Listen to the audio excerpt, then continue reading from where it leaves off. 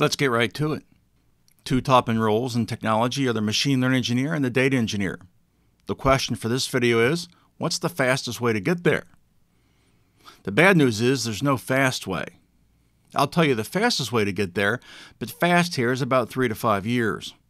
In the real world, 3 to 5 years is still considered entry level.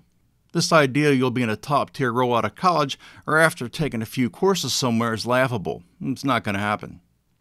Companies aren't handing out $250,000 salaries for something you can learn in a year or two. Simply not how the real world works. I'm not trying to discourage you here. I simply want you to have some real world expectations. The people I work with at the top end are very smart and very, very technical.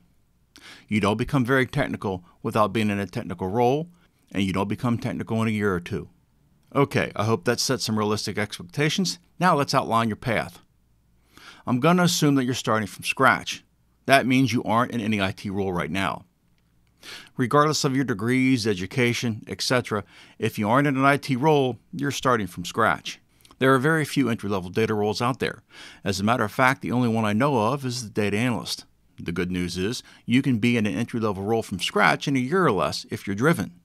Here's the absolute fastest way to a real-world entry-level role as a data analyst. Step 1. You're going to need to learn SQL. Without SQL skills, you won't be working in any data-related role. After you've spent a few months solely focused on learning SQL, it's on to learning a tool you're going to use every day. Data analysts use tools to create reports and KPIs.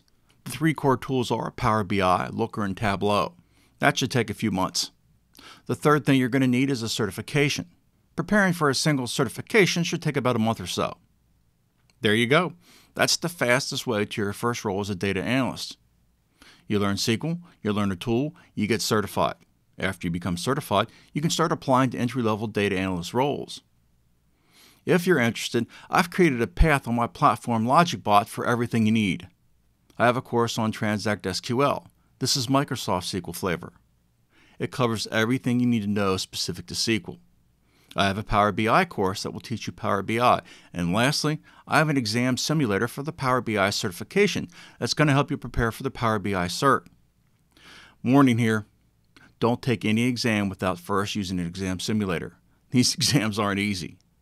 All right, let's recap one more time. SQL, a tool like Power BI, and a certification. Thanks for watching. Don't forget to like and subscribe. And of course, have a great day. We'll see you soon.